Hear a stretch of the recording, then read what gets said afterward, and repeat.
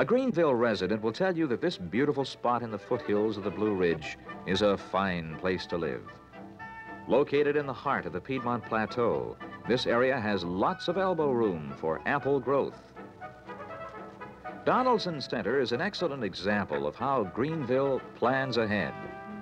When the federal government built Donaldson Air Force Base on this site, Greenville County retained sole ownership of the land and made provision that any buildings on the land would revert to the county should the government choose to close the base.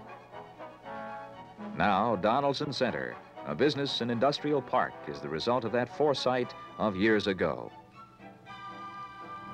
This center has been a model for many other areas of the Southeast who face the same potential problem of military shutdown.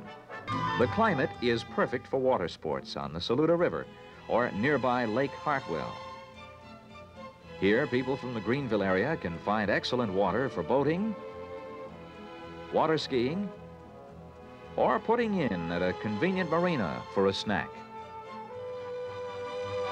Here also is the home of the imposing Hartwell Dam, whose generators supply electricity to the Piedmont regions of South Carolina, North Carolina, and some sections of Georgia.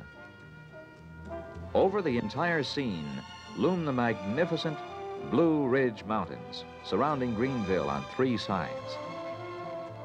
The Blue Ridge chain of the Appalachians towers to an altitude of 3,400 feet. And from these mountains, the rolling Piedmont Plateau serves as the shelf upon which the city of Greenville rests at some 3,000 feet above sea level. Greenville residents think of the spectacular Blue Ridge Mountains as a very special part of their everyday living, whether for traveling on or just plain looking at. How did it happen? How did sleeping little Pleasantburg become big, booming, bustling Greenville in just under a century? One of the fastest growing metropolitan areas of the South. Well, it took a lot of planning with a sharp eye on the future. And there's more to be done.